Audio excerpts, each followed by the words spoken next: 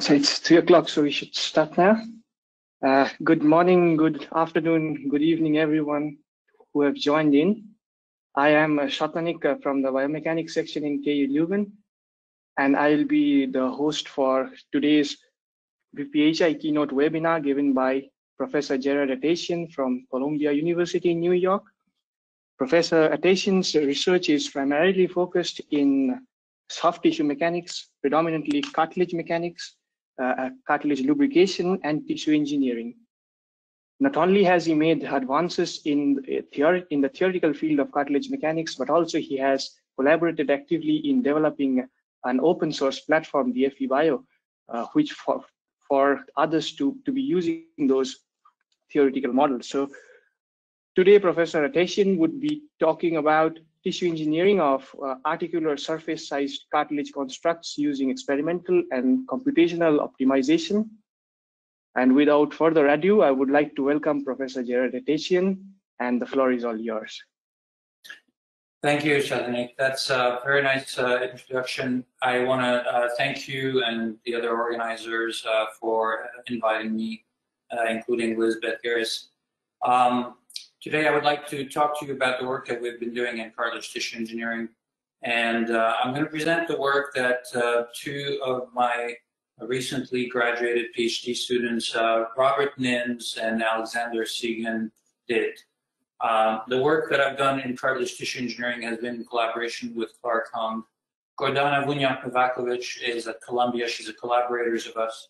She's very well known as the person who pioneered cartilage tissue engineering starting in the 1980s. She collaborated on us on several of these projects as well. So I'm going to go over the research that we did in tissue engineering, not necessarily in chronological order, but sometimes in thematic order. So I'm going to take you through our discovery process of how to grow functional tissue constructs, meaning cartilage tissue constructs that have mechanical properties that would allow them to sustain the loads in the joints, and to make them large enough to replace an entire articular surface. So first, let me just make sure that we are all on the same page and review what cartilage is. So this is a knee joint. This is the femur, distal femur. This is the patella that's been reflected down. This is what the knee joint normally looks like on an MRI. This is the patella, which is your kneecap. And it slides up and down the femur, and here's the tibia and this end. So healthy cartilage is white. It's relatively thick. Its thickness can vary from 2 to 7 millimeters in some places. But with degeneration, the cartilage erodes away. It's a wear mechanism, and it can actually go down to the point where there's no cartilage left, and what you see is exposed bone. So when you start having cartilage worn over the entire surface like this, orthopedic surgeons have basically the only option that they have at this point is to replace the entire joint with an implant, an artificial implant in a process called arthroplasty. And so you use metal and plastic as replacement. So cartilage tissue engineering has been offered as a potential alternative, maybe as an interim solution before you get to an implant, because the implants have a finite lifetime of about 20 years. So perhaps we can grow cartilage and replace the entire articular surface. So even though this cartilage here looks much better than the cartilage that's worn away here, the fact is that this cartilage is much softer, much more arthritic. So it makes sense to try to replace a much larger surface area. So when you grow cartilage, you need to understand the structure-function relationships. You need to understand how cartilage develops its material properties that will allow it to sustain the loads in the joint. So you need to know what is cartilage made of. It contains type 2 collagen, which is oriented in different directions from the articular surface to the bone. It contains inside this collagen matrix, there are these large macromolecules that are called proteoglycans, which consist primarily of hyaluronic acid long chains and glycosaminoglycan side chains. So we abbreviate these as GAGs, and the proteoglycans are abbreviated as PGs or PG aggregates. And this composition, plus of course water content, which varies from 60 to almost 90% near the articular surface, this composition gives unique mechanical properties to the tissue. The tissue is anisotropic. Its properties depend on the direction of loading. It's nonlinear. The more you load it, the stiffer it becomes. it's inhomogeneous. The properties near the articular surface are rather different from the properties near the deep zone. So when we do cartilage tissue engineering, we ask ourselves which of these various characteristics are most important to reproduce in our tissue constructs. Here's a half of a human knee joint. This is again the patella, this is the femur, and the thigh would be on the right, and the shank, the tibia would be on the left. And even though we describe cartilage as a soft tissue, it's actually relatively stiff soft tissue. So this is it's not as soft as skin, for example. So we're subjecting this half joint to a full body weight. So the full joint would be subjected to 2 body weights, and that's how much deformation that we see. The speckle pattern that you see, we're using our experiments to get the strain fields, but I'm not going to talk about that. I just wanted to explain to you that when we grow cartilage in the lab in order to replace the native arthritic tissue, we need a cartilage that's as strong as this tissue that you see here, which is actually a very big challenge. So when we started our tissue engineering studies with Rob Mock, who was a PhD student in our lab, in 2000, we published this first study from our lab. So we were relatively latecomers. As I said, Gordana had been doing cartilage tissue engineering starting from the 1980s. So we started with agarose as our hydrogel, seeded with chondrocytes, and this very first study, we had 10 million cells per ml, and we said from the outset that it's important to dynamically load the constructs to promote this lateral expansion because collagen really resists tension, not compression. So when you compress the tissue construct, if you want the cells to promote tensile properties and grow more collagen, we surmise that we should use a bioreactor that loads these hydrogels. So we compressed them by a relatively small amount, 10% compression. We used an eccentric cam to run this at frequencies from either static loading or up to 3 hertz. So we could do these, and we cultured these explants for 4 weeks. On day 0, the agarose with the chondrocytes in it, before it grew any matrix, was 5 kilopascal in compressive modulus. We call this the equilibrium modulus after the fluid pressure has subsided. And by day 28, it went up to about 20 kilopascal. This is the day 0 construct, and it became more opaque. By any standards, you would consider this to be a highly successful outcome. We made the tissue stiffer by a factor of 4, 20 kilopascal versus 5 kilopascal. But when we dynamically loaded it, we had a modulus of 100 kilopascal. So a 5-fold increase, or 20-fold rather, increase from 5 to 100. And the sample, looked a little bit more opaque. So this was our very first study in cartilage tissue engineering. It's also the most cited study. If this study had not been so successful, Clark and I would probably have abandoned the field of cartilage tissue engineering, but we got really excited. And we did a number of studies after this, which I'm not going to show you. I'm going to jump into a study we did 4 years later, where we got ambitious and we said, look, making small constructs whose diameter is about 6 millimeters is not going to be useful for clinicians. Really, we should look to replace the entire articular surface.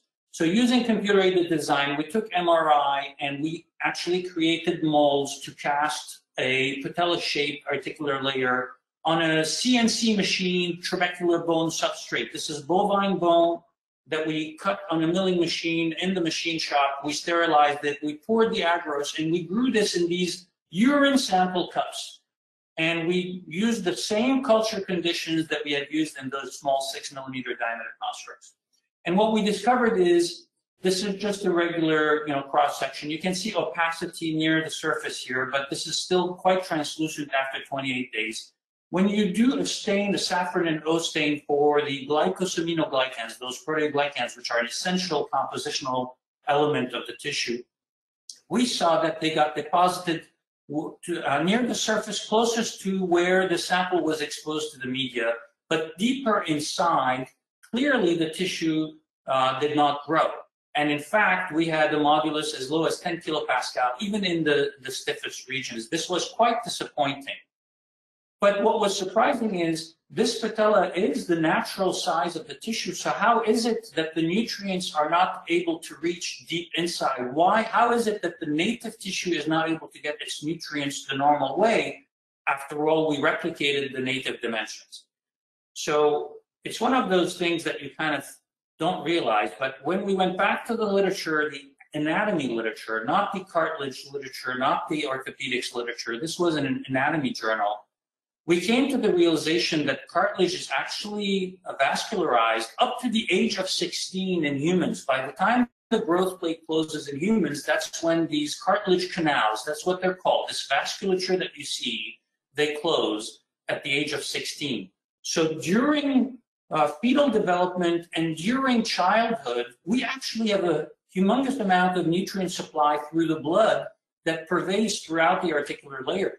This was kind of a bit of a discovery, even though it was in the literature for a long time, and even though when we actually harvest immature bovine cartilage, we can see those canals, we didn't realize that that was the way that the tissue got its nutrients during the critical phase of development. So we decided that for cartilage tissue engineering, we should really provide nutrients in the form of canals or channels, something that we could reproduce relatively simply. So we decided to then, grow large constructs with channels, and we needed to figure out, the amount of stirring in the bath. And we normally grow our constructs by letting them sit at the bottom of a petri dish, and this is the medium. And what we noticed is that, if you put channels in this way, the construct still grows in a weird way. Whether you put channels or you don't put channels, you get the center here is less opaque than the periphery. And it doesn't really come up to a surprise. If the channels are blocked at the bottom of the dish, then the nutrients are not going to reach at the bottom of the fits. But nevertheless, we asked ourselves, could we grow large constructs by coring these types of channels in them? And this is where we wanted to figure out the answer to this question using simulations, because growing tissues in the lab is actually not trivial. Especially back in those days when we were still developing our protocols, half of the time there would be some kind of infection in our tissue constructs, or the slaughterhouse that delivers the joints from which we harvest the cartilage and get the cells would not have joints available that week. So it seemed to make sense to use in silico simulations to try to optimize the growth conditions, figure out whether channels would be helpful or not. So we decided to use mixture theory, which is the framework, a theoretical framework developed relatively recently in the history of mechanics. And we decided to include in the model a mixture of a solid matrix which consists of the agarose hydrogel. And over time, as the cells deposit proteoglycans and collagen, those would be separate, if you want, constituents of the solid matrix. We would include the interstitial fluid to allow the transport of nutrients in the form of solutes, sodium chloride ions, nutrients, maybe glucose, and the matrix products that are synthesized by the cells that get released and then bind to the matrix. So we wanted to incorporate chemical reactions in our model to let the cells synthesize the building blocks of proteoglycans and collagen in response to the availability of nutrients, and also allow for these synthesized products to be released from the cells, bind to the matrix. So we needed to put reactions into our model. So these computational models immediately became extremely complex, so we needed a framework. We decided that whatever we developed, we should also be able to share it with the general community of biomechanics and tissue engineering researchers. So we shared it in this FEBio software, which was co-developed by Jeff Weiss and Steve Moss at the University of Utah. Here's a simulation. Let me go through. This is a disc shown only in the cross section. So it's an axisymmetric analysis. This is the center line of the disc. And what I'm going to show you is a mixture. So the disc is in a bath. The bath itself is not modeled explicitly. We're just applying boundary conditions for the nutrients. So the mixture itself contains agarose, modeled as an alkyl solid. It also contains chondroitin sulfate as the component of the glycosaminoglycans, which gives negative fixed charge to the tissue. And then we're going to have in the fluid the solvent, which is water. We're going to have glucose as a nutrient, sodium chloride, magnesium, and sulfate, because we need the magnesium sulfate to produce chondroitin sulfate as the result of a reaction where the cells take the magnesium sulfate and synthesize GAGs.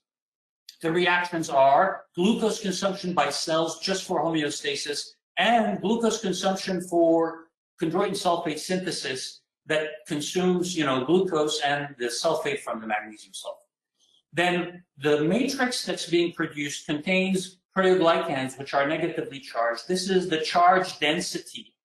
The charge density, which because they're fixed, they will attract ions from the external bath, and then the ions that will flow in, there will be more positive ions than negative ions that flow in. So the net concentration of ions inside will actually be different than the concentration outside. So water will go in to equalize the osmolarity inside and outside, which will cause the construct to swell. And that will seem like it's growing, not it seems like. It is the form of growth. So now I'm going to run the simulation. And I think I need to exit the slide mode. I'm going to run the simulation.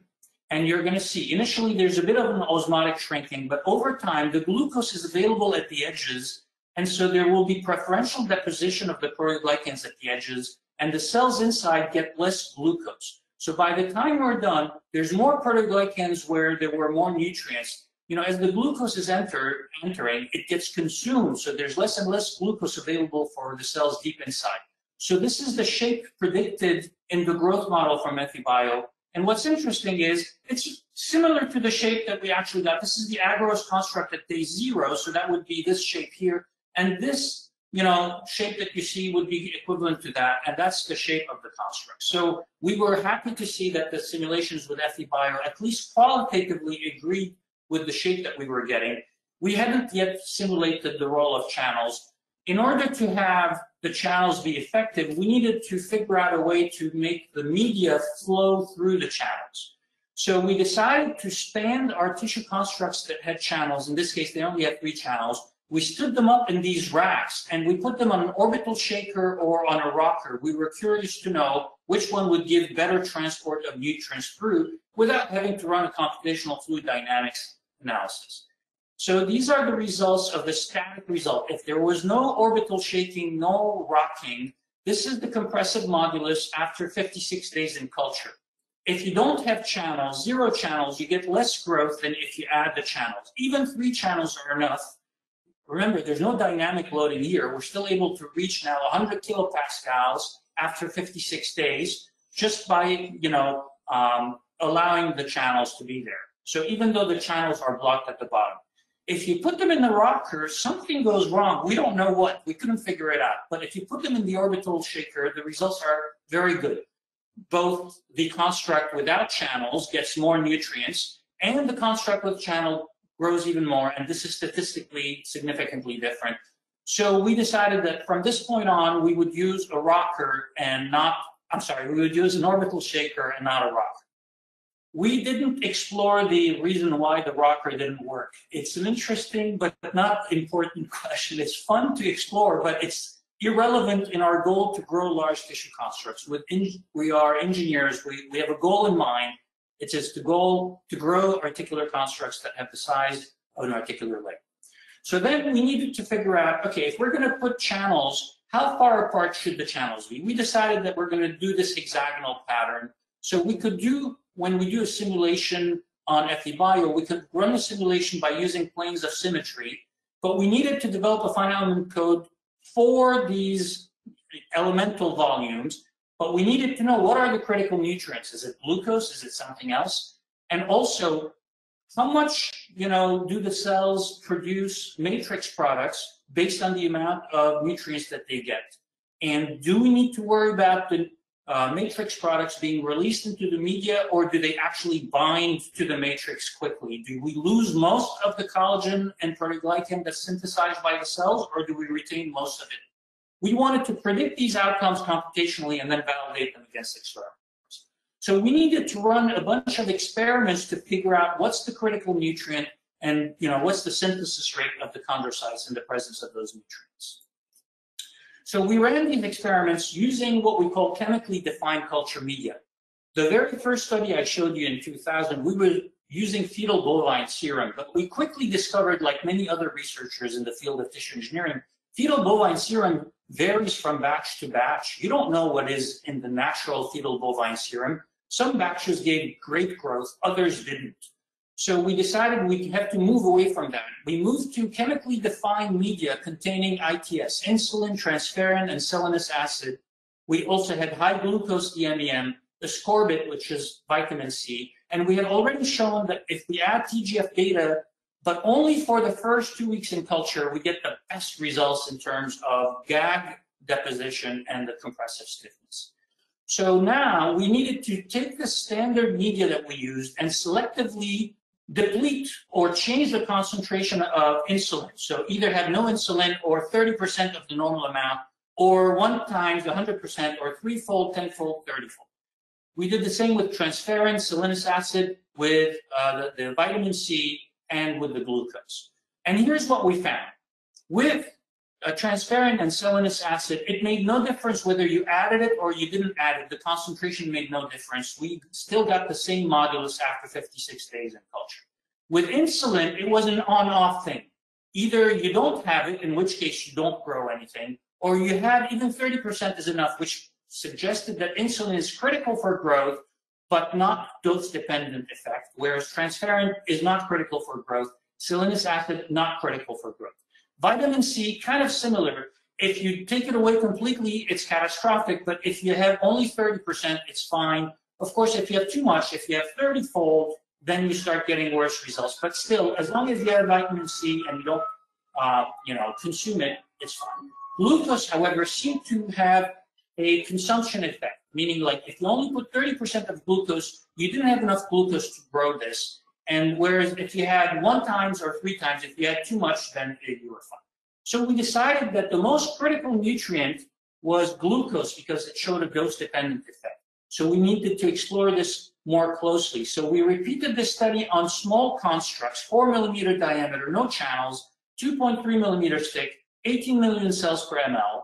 And what we did is we actually placed them in either 17% of normal glucose concentration, 50%, 2/3, 4/5, or full amount. We looked at the amount of glucose that was left in the media every time we replenished. We replenished the media Monday, Wednesday, Friday. So from Friday to Monday is 3 days. So after 3 days, we would sample the media, and we would see that starting from early on in the days in culture, this is up to 42 days in culture. From early on, there was very little glucose left if we only put 17%.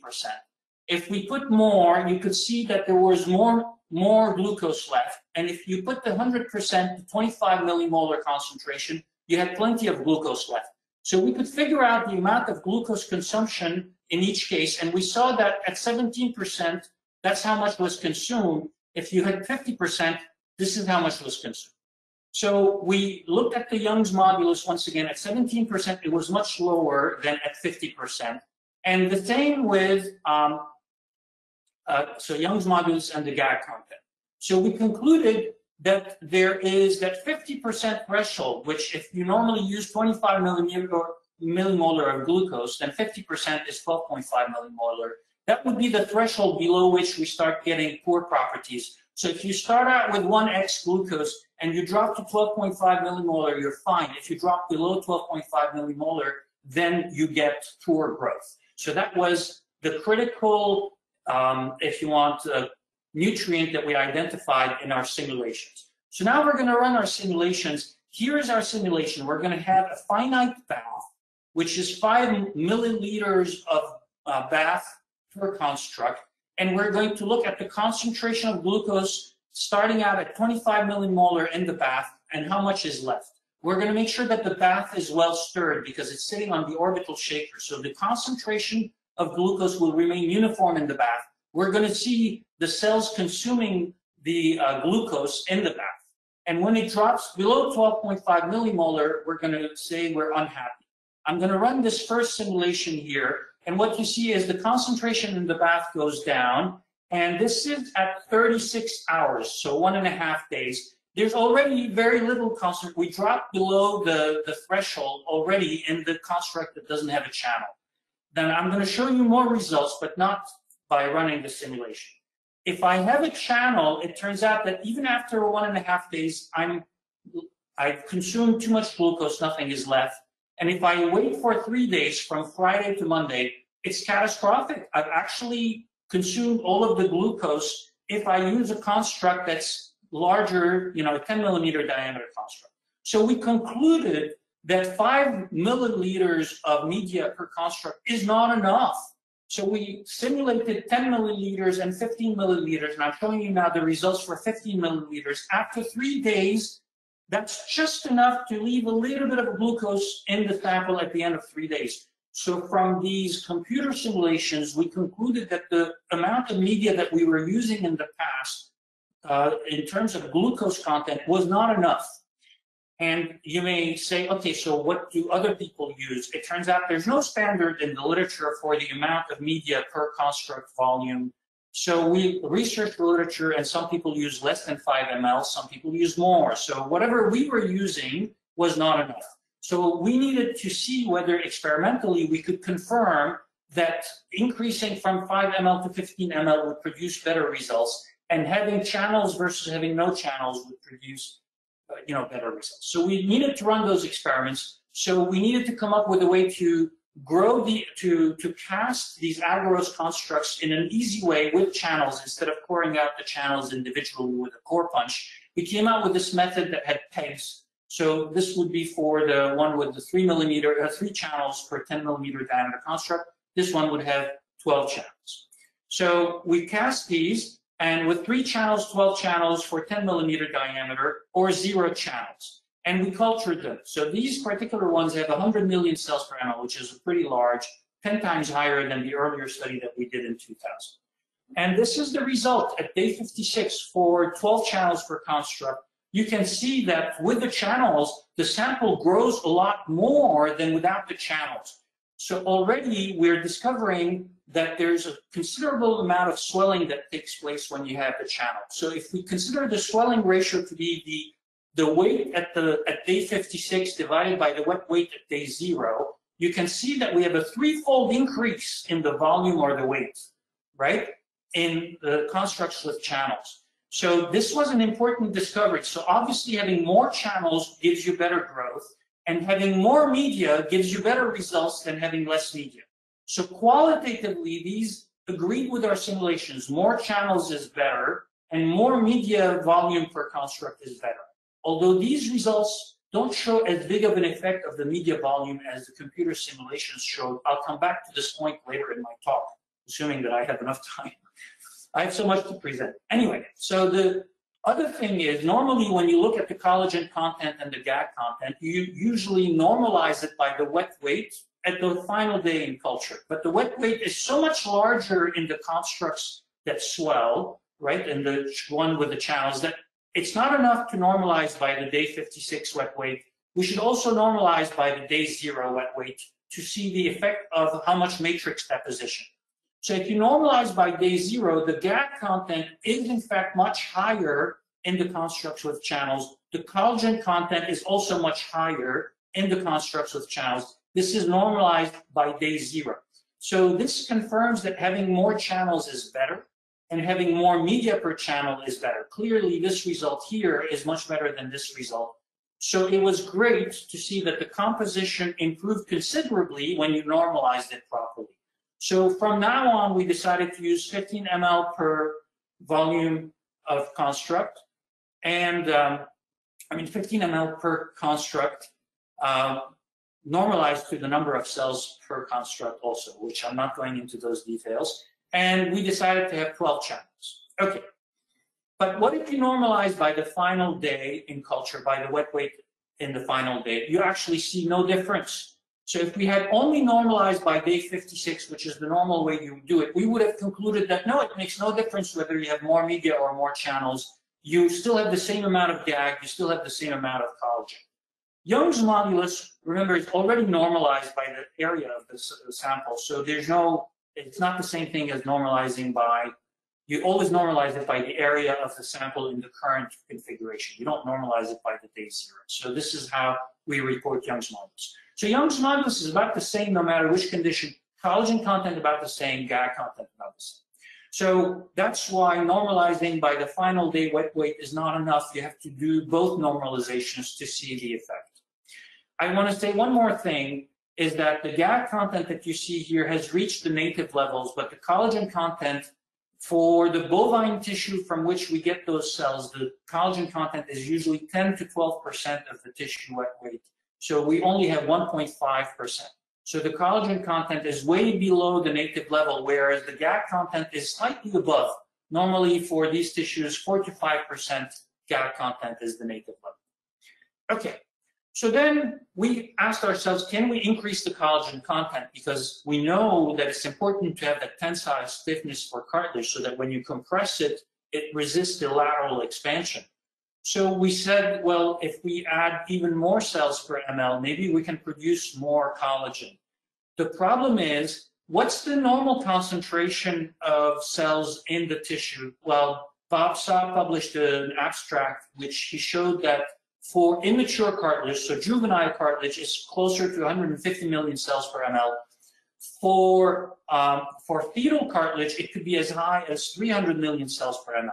But the students in my lab told me that if they cast any more than 120 million cells per ml, the slurry that they create is too viscous to pour through the pipette into the constructs to create the constructs. So the maximum concentration we could use is 120, which was already pretty large. But we did this study on small constructs, 3 millimeter diameter. This is the GAG content up to 105 days in culture. This is a very long time, but we were curious. Look what happens. The native level of GAG, if you normalize it by, the tissue wet weight, is normally in this range. Already after 2 weeks in culture, we exceed, by having so many cells, the cells are producing far more GAG than we want. But if you look at the collagen, remember that usually by day 56, we don't have enough. Remember, this is 120 million cells per ml, so by day 56, we're pretty high here. And if we wait long enough, we're finally able to get to the native level. So you might think, wow, this is fantastic. All we have to do is use higher cell seating density, and then we can get the collagen level that we want. It's okay if we have too much proteoglycan. It's too much of a good thing. Well, it turns out too much of a good thing is not good, and I'm going to talk about that. So this is what happens. The tissue now, the swelling ratio by day 105 is ninefold. Ninefold increase in volume. This is the construct at day 0. It's 3 millimeter diameter. This is the construct at day 105. Not only that, but if you actually look at the compressive modulus, it doesn't increase past day 35. It plateaus. It plateaus even though supposedly we're depositing more collagen and more proteoglycans. So this plateauing was bothersome. So we started asking ourselves this question. You have to remember, we're the first people to grow cartilage with so much success. Nobody has seen that much swelling in their tissue constructs. In fact, nobody else before us had seen any swelling in their tissue constructs. Usually the construct fills in with more collagen and GAG. It doesn't swell much. But we're seeing ninefold swelling, and the modulus is reaching a plateau. So now we're asking ourselves, could it be that because we're putting proteoglycans faster than collagen, the proteoglycans cause the tissue to swell due to this osmotic effect I explained earlier?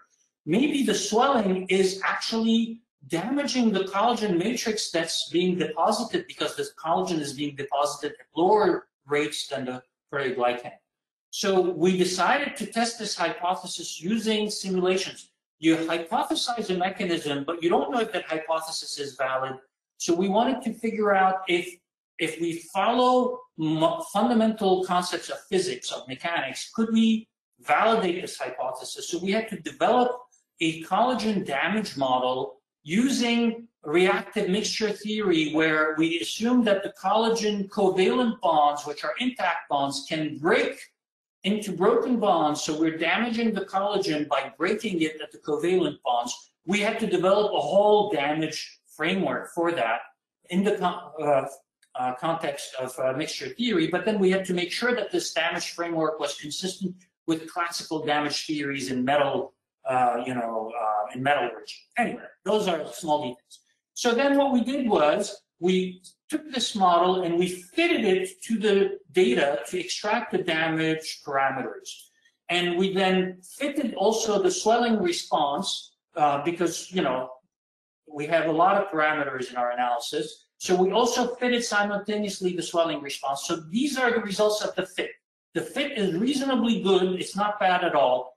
Using this fit, now we have the properties of the tissue and how much the collagen got damaged. We were able to hypothesize what if the collagen didn't get damaged. So we turned off the damage in the simulation.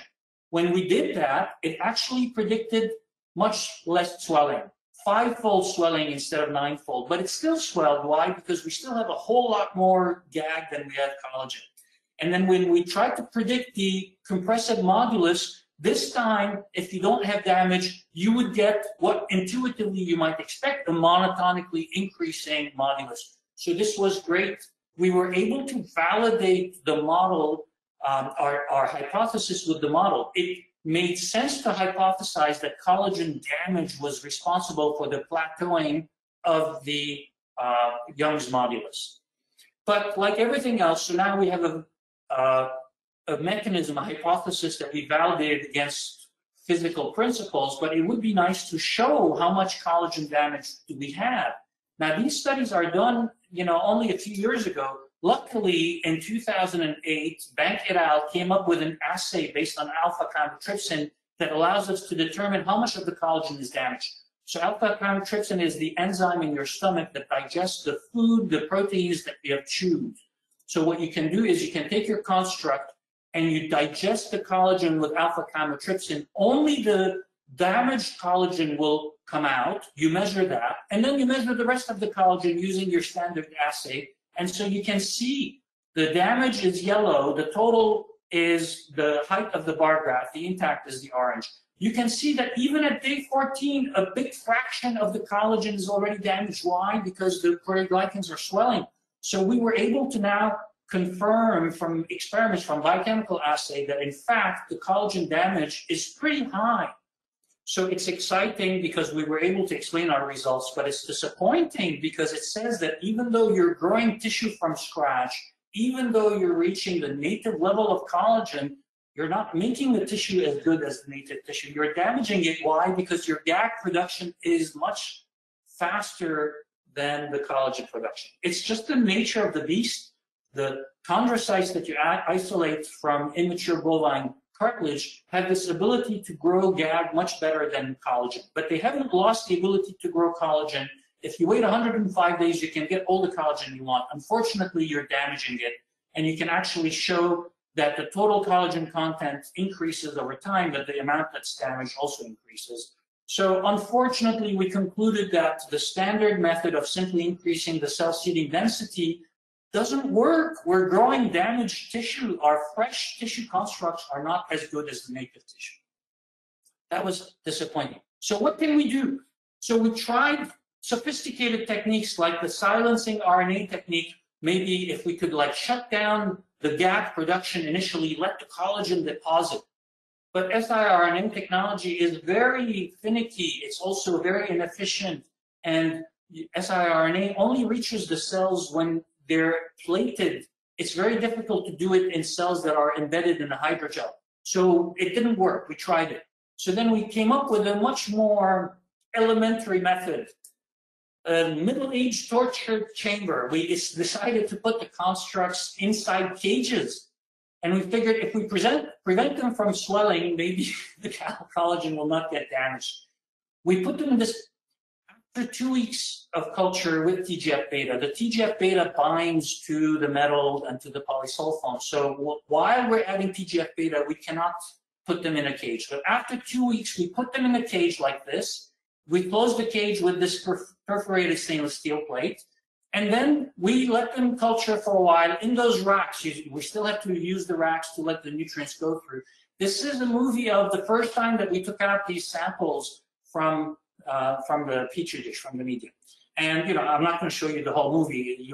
It'll get abbreviated. You don't have to watch all the screws being unscrewed. We were just curious to see if the samples would pop out and suddenly expand. So far, so good. They seem to be looking good. And then, when Alex, who's actually, we're seeing his fingers here, when he popped out the sample, it looked like it maintained its thickness reasonably well. So now we needed to measure the properties and the biochemical, content. When we did this, we were surprised to see, this is a preliminary study. We're looking at day 42. 12 channels, 10 millimeter diameter. The cage constructs were actually stiffer. The controls, because they swelled, actually were not as stiff. But what was amazing is the collagen content was equally good. So putting them in a cage did not prevent the nutrients from reaching them. The gag content was equally good. And the swelling in the cage was less. There's a tiny bit of swelling because remember, the first 2 weeks, they were not in a cage. And at day 42, the control group swelled, but not a huge amount. Now that we knew that the cages worked, we went and we did a more extensive study. And when we went longer, we went to day 56, and we used the higher cell seating density. This is the control sample. Look how much it expanded. It shows you how much the cage prevented that extraordinary amount of swelling. And you can see here the construct after it's taken out from the cage, it still didn't swell any further. And then when we measured the periodinal crosslinks, what we found is, again, this is at day 14 when both groups have not yet been put in cages. Then these are the free swelling ones. They have a statistically smaller, I'm sorry, I don't have the statistical symbols here. They have less crosslinks than the ones that were put in cages. So it looks like if you prevent the swelling, you keep the collagen closer to each other, and so you promote more cross-linking. And when you measure the Young's modulus, this is the final study, the one that was published, look at the Young's modulus. It plateaus as we expect in the ones that were not in the cage, but the ones that were in the cage grow beautifully well. Of course, you shouldn't wait up to 112 days, even though these are not statistically different from each other. You can see a downward trend nevertheless. But by day 56, we're doing great. And this is what we call the dynamic modulus at 0.1 hertz. Also, in the native tissue, it would be 20 megapascal. So we're now at about 3.5 to 4 megapascal. So the cage strategy is fantastic. So we're going to stick with it. Unfortunately, this cage strategy was a side study. Now I'm going to take you back to the main thrust. We had funding to do large constructs. The cages was an explanation of how we could prevent excessive swelling. But with the large constructs, we were not going to put them in cages. So now we have to go back to this question. We've tried already 0 channels. We've tried 3 channels and 12 channels. And of those 3, we found that 12 channels is statistically better than 3 channels for gag content and collagen content when normalized to day 0. So is 12 channels per 10 millimeter diameter construct enough, or do we need more channels? So you know that the more channels you have, the more nutrient you provide, so you expect more tissue growth. But the more channels you pour out, the fewer cells are left in your construct. So there comes a point where if you have too many channels, you have no more cells left. So there's some kind of optimal intersection. And yes, we could do this using computational analysis. That was the goal of our original grant. We want to use a computational study. But to be honest, when we look at the computational results, these are the computational results for the glucose consumption. They show a very strong effect of the media volume. So if you increase the media volume, you get much better outcomes than if you increase the number of channels. This is 0, 3, 7, and 12 channels. Whereas in the experiments, the effect of media volume was not as strong as the effect of channels. So even though qualitatively we were able to confirm the trends of the model with the experiments, quantitatively the model suggested that the effect of channel was not as significant as the effect of the media volume, whereas the experiments suggested that the effect of channels was critical. So that meant that something was missing in the model. What was missing in the model? We thought hard about it, and remember, we're running down the clock. Our grant is about to expire, and in order to renew it, we have to show the results. We didn't have time to rerun all these computational simulations. Now, independently, a former student in my lab, who by then was already a postdoc, Mike Alber, he's now a faculty member at Boston University, had discovered that TGF-beta binds to the cartilage tissue construct matrix. It binds like crazy. If you put 10 nanogram per ml of TGF-beta in the media, but then you assay how much TGF-beta is in the construct after 72 hours, near the surface of the construct, close to the boundary with the media, you are at 55 nanograms per ml, which means there's binding. How else could the concentration be higher than in the media? That means it's binding. But if you're a millimeter away, there's very little TGF-beta left. So it turns out that the binding of TGF-beta is critical, and you confirm this from histology. These are constructs with TGF-beta. Look, there's much higher GAG deposition near the surface of the construct. And if you don't have TGF-beta, you have a more uniform GAG deposition. And this is a close-up accompanied with a biochemical assay. This is as a function of distance. If you don't have TGF-beta, you have a uniform, reasonably uniform GAG content. Of course, near the surface, you have some loss into the media, but you have the binding. So we needed to take into account that TGF-beta binding was far more influential in our tissue studies than we realized. So we repeated our channel study with and without TGF-beta. So if we have no channels or we have channels, if you have TGF-beta, you get the swelling that I showed you before. But if you don't add TGF-beta, then there's no swelling, and this is the GAG content. So we realized that the channels are helping not just because of the glucose. Obviously, they help with the glucose transport, but they were helping because you have TGF-beta binding in a ring that's about 1 millimeter in radius around each channel. So that was a realization that occurred late in our grant period. So we needed now to simulate, to find the optimal number of channels. We decided, let's just do it experimentally. We had already done 0 and 3 channels and 12 channels. So we repeated it with 12, 19, and 27 channels per 10 millimeter construct. At 27 channels, you can see there's much less room for cells. And these constructs are very delicate. They break apart very easily. So do those. They all grew, but the ones with 12 and 19 channels gave higher GAG content than the one with 27. Again, I don't have the symbols for statistical significance, unfortunately, on this graph, but this was statistically less. So since 12 and 19 channels gave the same results, and we had plenty of experience with 12 channels per 10 millimeter construct, these were too delicate. We decided from this point on, we're going to stick with 12 channels per 10 millimeter construct, which means whatever spacing we have here in a 10 millimeter construct, we're going to use that spacing between the channels for the larger constructs. So then we're ready to make much larger constructs the size of a human patella, and we're going to put them in media, which is equivalent to 15 ml per volume of construct when the construct was only 6 millimeter diameter. So we need a huge amount of media. If we use TGF-beta at 10 nanogram per ml, it's going to cost a lot of money. So the students decided, let's try 1 nanogram per ml instead of 10 nanogram per ml. And the results looked equally good for the GAG and the collagen. There was no statistical difference. This is the histology. You can see these are the channels, and where there are no channels, the GAG deposition is quite uniform. Fantastic. So we saved money. We used 1 nanogram per ml.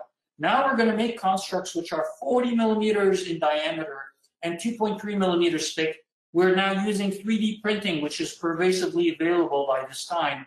And you can see the channels, the pillars here are going to be used for casting the channels. This is a blank agarose construct. And we're going to put them in racks, and we're going to stand them up in the racks and put them on the orbital shaker. So we did all of this. Now you can imagine how many joints do you need to harvest every week in order to make each one of these constructs. So we could only culture 2 constructs every time we harvested cells. So we started with the preliminary study. These are the results of our preliminary study. We have this construct, and you're seeing the channels, and what you're discovering is the channels actually filled in after culture. They filled in, which means at some point, the nutrients were no longer reaching the inside of the construct. And sure enough, when you look at the histology, this is the center line of the construct, you can see a lot of GAG deposition on the outside, nice and crispy on the outside, nice and chewy on the inside. So we call this the M&M effect, or Smarties, maybe in Europe, you eat Smarties. So it's crunchy on the outside, soft on the inside. And this is the collagen stain. So I told the students, since we're doing this every 2 weeks, we're starting a new cast, why don't you repunch them? So he went and manually, one by one, repunched the channels. Here he had repunched them only once. Then he repunched them twice. And then this is construct 5 with 3 channels per construct, 3 channel equivalent. This is 12 channel equivalent. If we had 10 millimeter diameter, that would be the distance between the channels. And if we had the 12 channel equivalent, we had much better matrix deposition than if we had 3 channels per construct. And we needed to repunch them. So this is now repunched at weeks 3 and 5. This is the final study. Again, this is the agarose blank, And I told the student to put it in media so it looks like an actual construct at day 0, but this doesn't even have cells in it. Look at how fragile it is. If you add cells, it's even more fragile. So I told the student on purpose to break it apart. And this is the construct after it came out at day 56, after it's been repunched at weeks 3 and 5. And I told the student, don't bend it too much unless it breaks before we test it. So, but it looks fantastic. We were so happy. Here's the picture again. Now this is, this is with the primary cells, and the students kept telling me, if we're going to do this with human cells, we're going to need to do passage cells. So this is with passage cells. So this is the 40 millimeter construct. This is the 10 millimeter control with 12 channels. This is a 4 millimeter diameter control without channels. And here's a picture of the construct next to a human patella, human tibial plateau from one of those human knees that we have. You can see, obviously, we're creating the requisite size to replace an entire articular surface.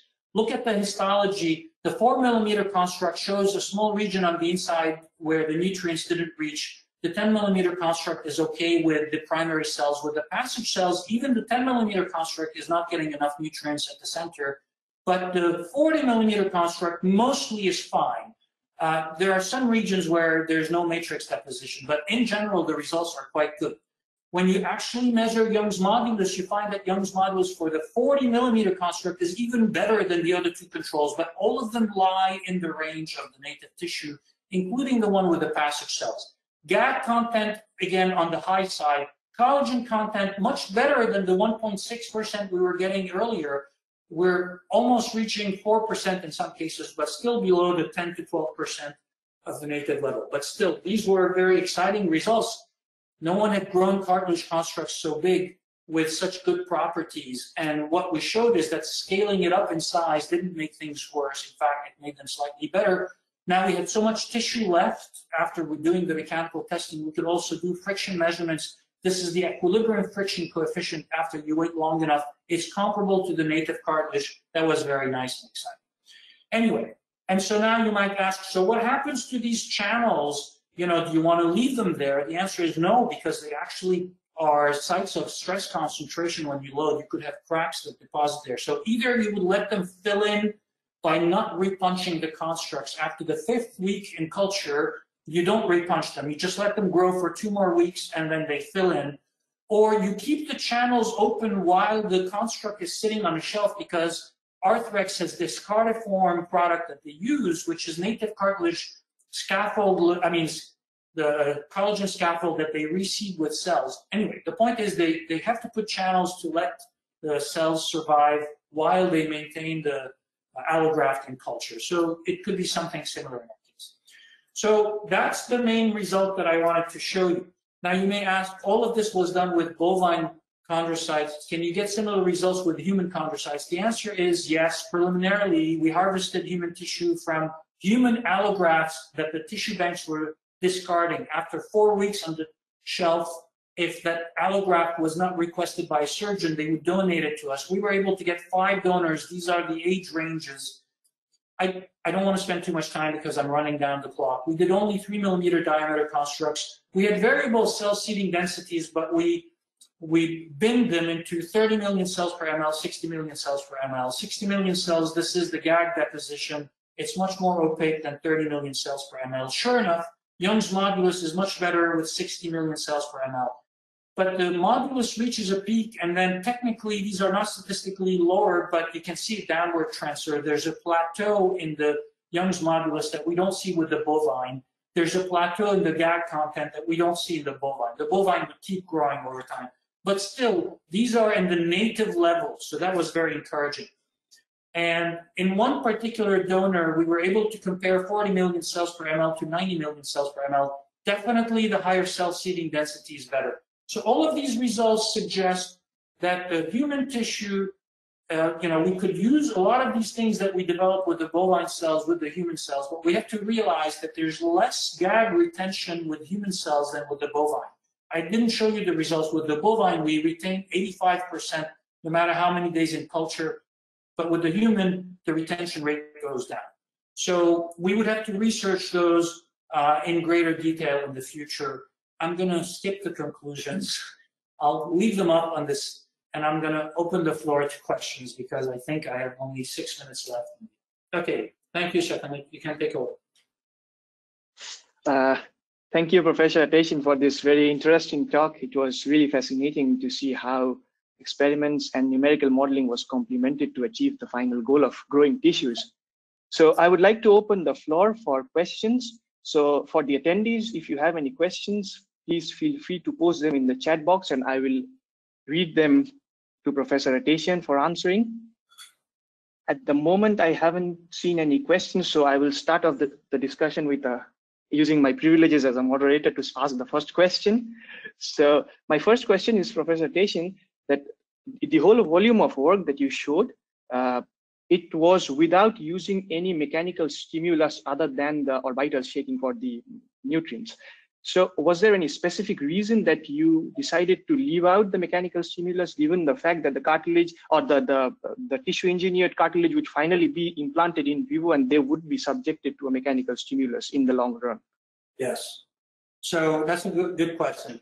So when we did the very first study in the year 2000, we showed that if you dynamically load the constructs, you get much better results. However, the static control was just that. It was static. There was no stirring of the media. It didn't occur to us back then because it was going to be very hard to do the stirring. It didn't occur to us that the stirring would be important. That was one thing.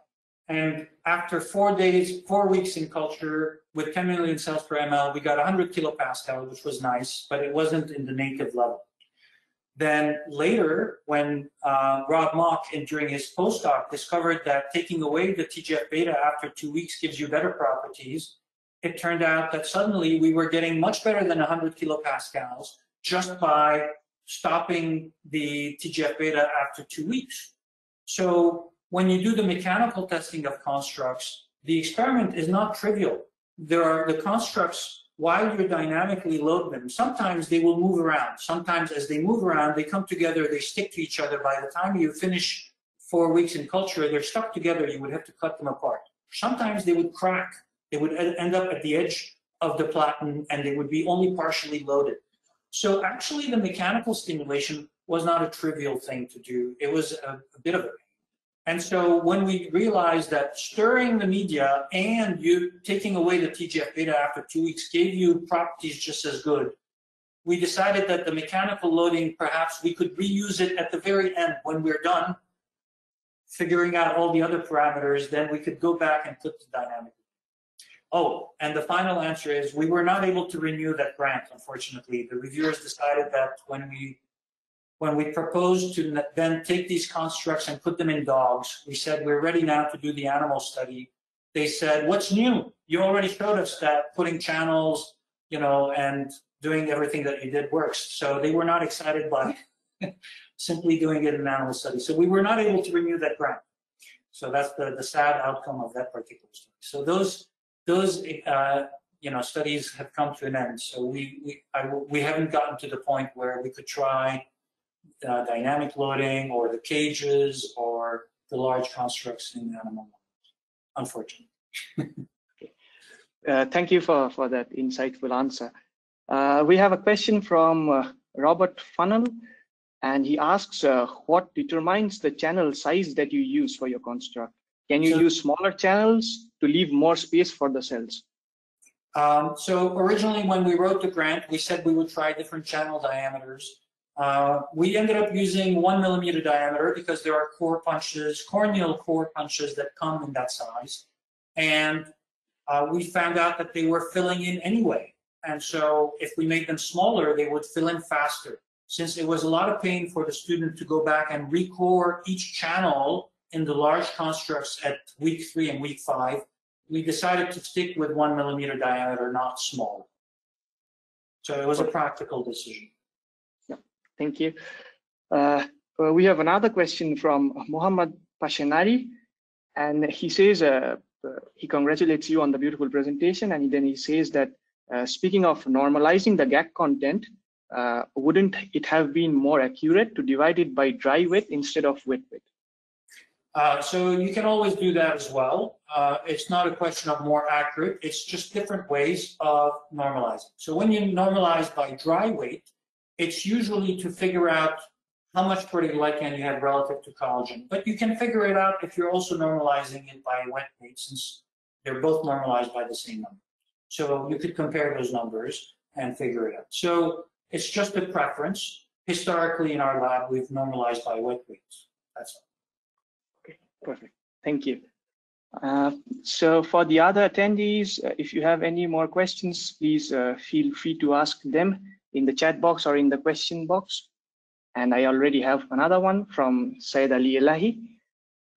And he says that he asks, is there any relation between construct mechanical properties like stiffness and porosity and tissue growth?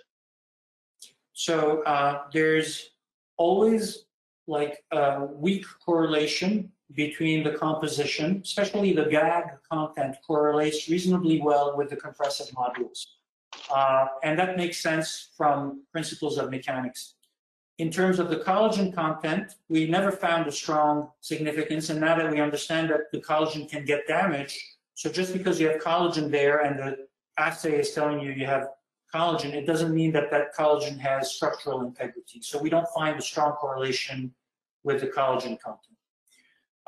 In terms of the porosity, it's ultimately, if you normalize by the wet weight, you're taking into account the porosity. So we don't, historically in the cartilage literature, not the cartilage tissue engineering literature, correlations against water content have not been terribly strong, only because the water content varies very little over time or at different locations.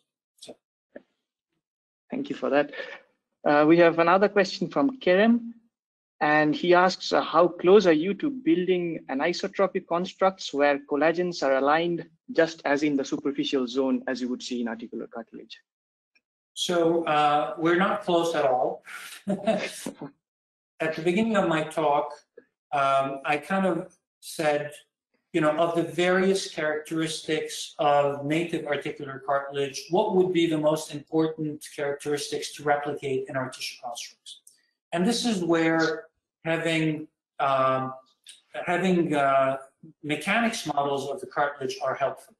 So when we do mechanics models of cartilage, we can put random orientation of collagen throughout the thickness of the tissue construct, like we expect it to be in our cartilage tissue constructs. Or we can put the native alignment, which means parallel to the articular surface in the superficial zone, more random in the middle zone, and perpendicular to the articular surface in the deep zone. When we do this, we find that the functional benefits of the orientation are the same, meaning like if the collagen is randomly oriented, then those collagens which are tangential to the articular surface are going to play the role of this native superficial zone. So it's not absolutely critical to replicate that zonal structure as a first attempt as you grow the tissue, especially that we don't have a simple way to do it. I mean, we don't know how we can force the cells to deposit the collagen in the way that it does in the native tissue. So we think that first we should get the collagen content to reach the native level in a shorter culture period. Next, we got to make sure that the collagen doesn't get damaged. After that, if we still find that we're not able to replicate the native mechanical properties and frictional properties, then we would focus on the organization of the collagen. But it's premature. It's too hard to do. And so that's why I'm saying we're not close to it. We don't know that it's that important. Okay. Thank you for the answer. That was quite insightful in terms of the orientation, because there's always this debate about using these electrospun scaffolds, whether you can allow cells to deposit collagen fibrils in a particular direction so as to have that. But as you mentioned, if it is not well established as to whether that orientation would help us in the long run, so it's probably something for later development.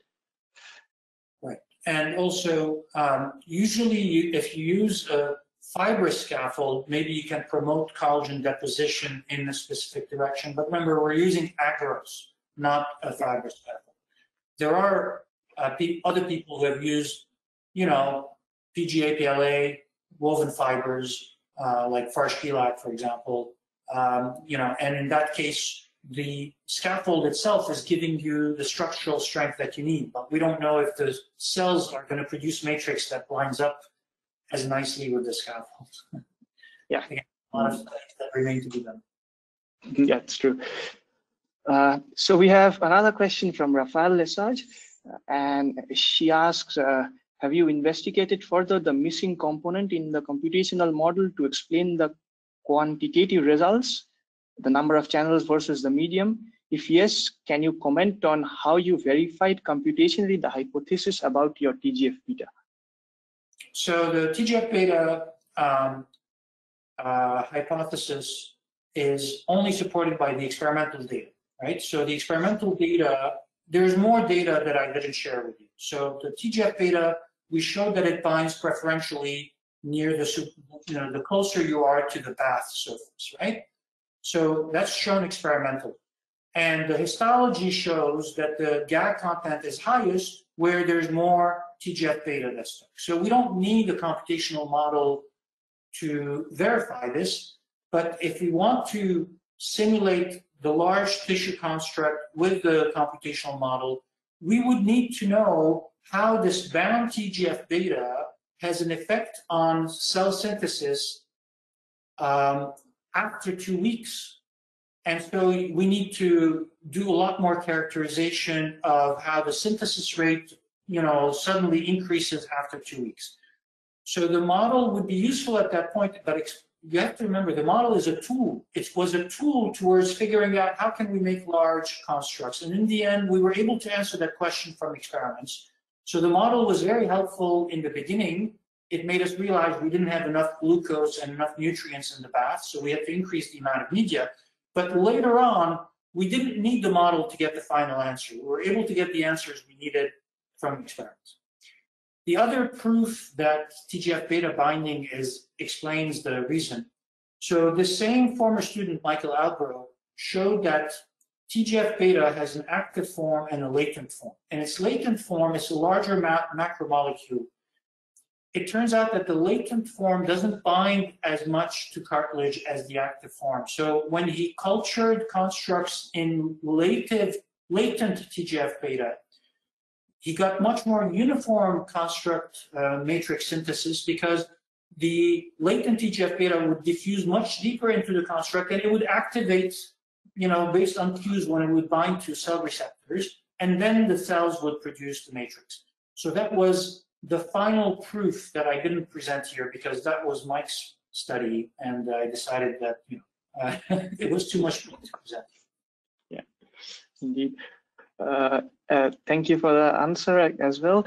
So we have a more implementation question from Tim Ricken saying that, asking, well, was the numerical simulations always stable and how long does the simulation last? The numerical simulations, once you inform the simulation with experimental data, like the glucose consumption rate and the matrix synthesis rates came from experimental data. When you put those numbers in, then the simulations did not produce anything crazy and they converge nicely. We also had to use Tim Ricken and I published a paper on multi-generational growth.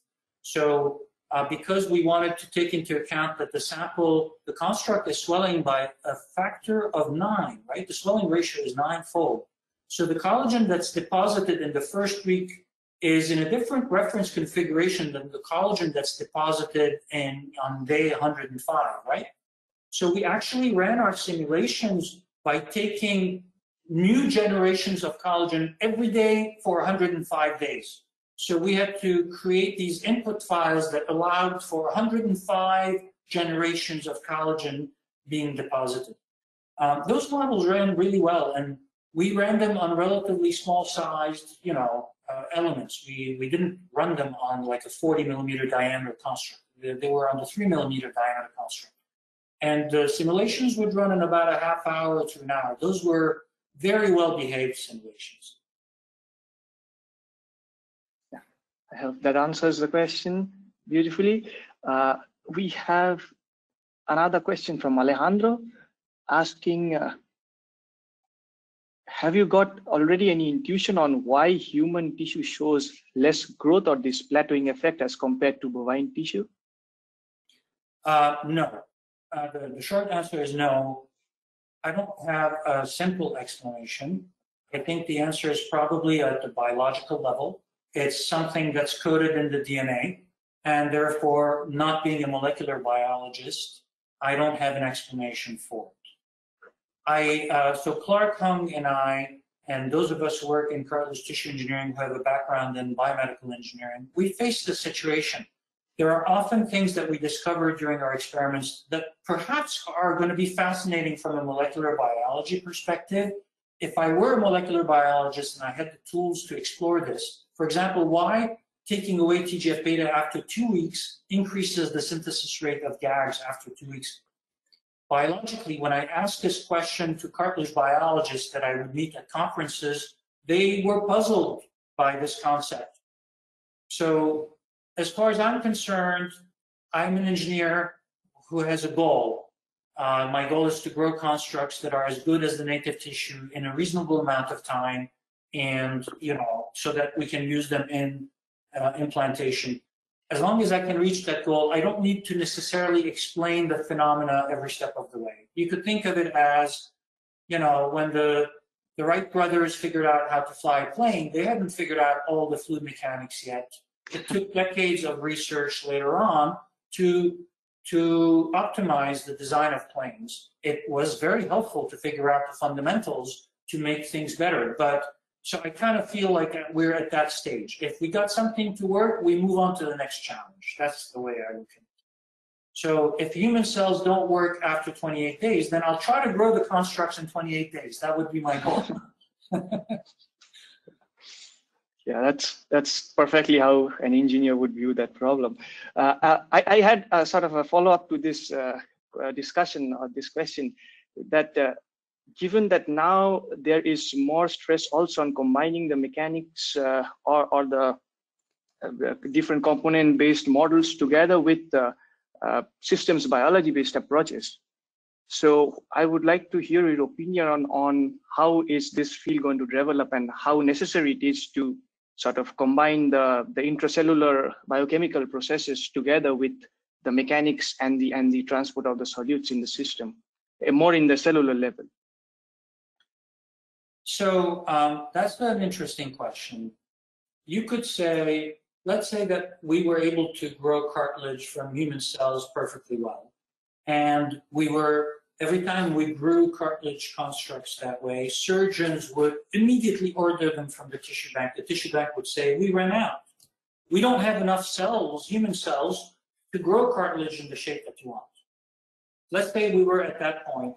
Then I would say, okay, then a systems biology approach for maybe induced pluripotential stem cells, who knows, maybe that's what we need to do so that we find sources of cells to grow cartilage, human cartilage in the shape that we want. So if we reach that point, I would say it makes a lot of sense. But we haven't reached that point.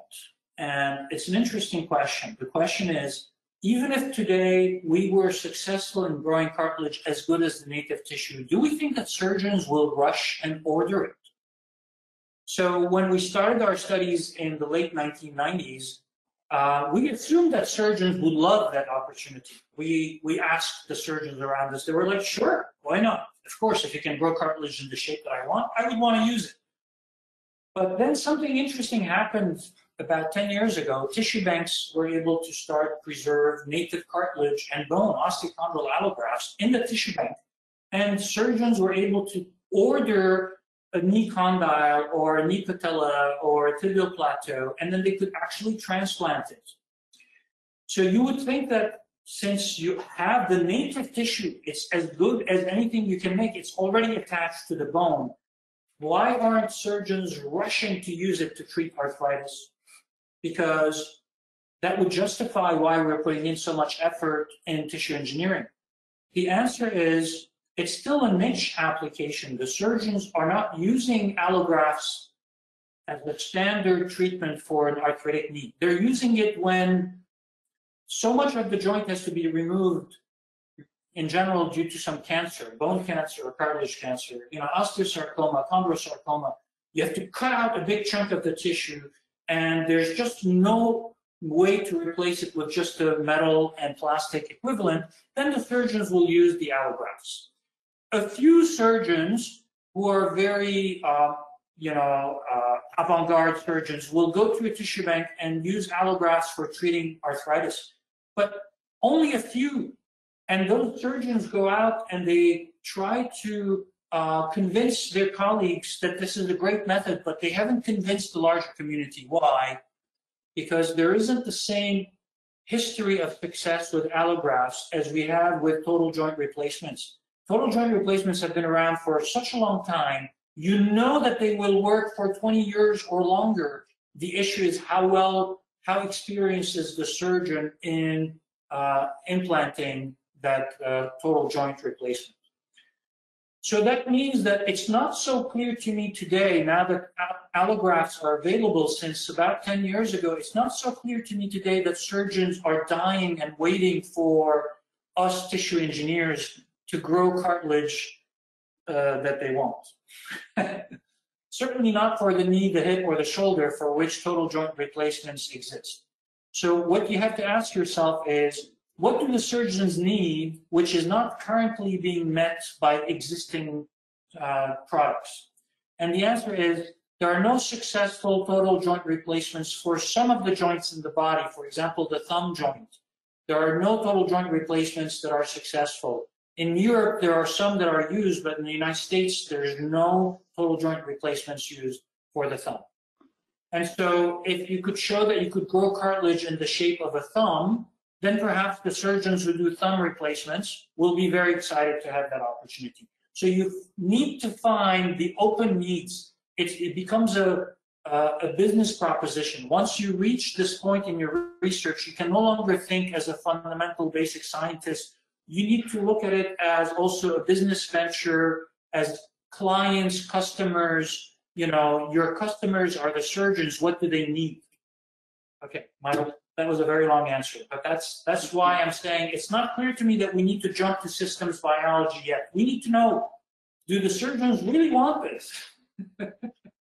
But that was quite insightful from the perspective of tissue engineers, especially because our end product is always to be helping the surgeons out with, and definitely that need is what motivates our research in a way. So thank you for that insightful answer. So I'll just have a last question to end today's discussion, and that question is more a perspective question again. And the question is from Kerem, and he asks, where do you see the future of tissue biomechanics in general? So tissue biomechanics in general is a very broad question. So I have spent most of my time in cartilage mechanics, and I have seen the field of cartilage mechanics mature during my career. When I started out, my advisor was a pioneer. He had made very significant advances, but during the first 10 years of my research, cartilage mechanics was still a very exciting field, a lot of competition, a lot of different groups trying to push new interpretations to understand structure-function relationships in cartilage. I would say that topic is mostly closed at the level of understanding structure-function relationships. We kind of have a very good understanding. So what's the next step? Damage mechanics, fatigue, failure of tissues, which, it's not just cartilage, obviously a heart valve or vascular replacement or, normal vasculature, if you have an aneurysm, people who are interested in aneurysm ruptures and vascular tissue mechanics want to understand damage mechanics, fatigue mechanics, right? Those are the open questions in mechanics today. The mechanisms of failure, now that we understand the normal structure-function relationships, we also have a very good understanding of the tissue composition and ultrastructure, even in disease. But what we're not able to do is non-invasively determine the risk of failure of, let's say, an aneurysm. Or is it time to replace this cartilage, or does it still have enough life? How much longer? Let's say a surgeon does an arthroscopy, looks at the knee joint. Right now, they use a probe to touch the cartilage, and they say, this looks good to me, this looks bad.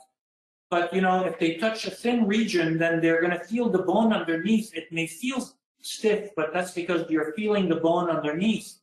They might, feel a thick region and say, well, this looks soft, but that could just be because it's thicker cartilage. So what I'm saying is the ability to understand the failure risk from the tissue composition, because you can assess the composition non-invasively from imaging. It's not easy, but it's doable. And composition may correlate with mechanical properties, but that correlation may not be unique. But if you find a strong correlation in your experiments, then you can use that clinically to take an image from which you assay the composition and then you predict the failure risk. That would be amazing. What if it turns out there's no correlation? Like in cartilage, I told you, in healthy cartilage, there's no correlation between composition and properties. Then you need to find other ways. Those are the challenges that remain open in tissue biomechanics.